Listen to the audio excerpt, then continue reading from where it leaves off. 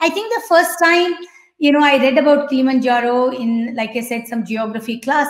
It has various climate zones, which is unique, right? It's in Africa, close to equator, but it has a glacier, which unfortunately is melting now. But, you go through like a tropical zone, you go through an arid zone, you go through a desert, you go through rainstorms, and then you also get to glaciers. So it's, it's actually not that it is difficult. It has just all this, climatic zones, and you need to be prepared for that, right? So somehow that fascinated me, and something I did with a group of friends, and then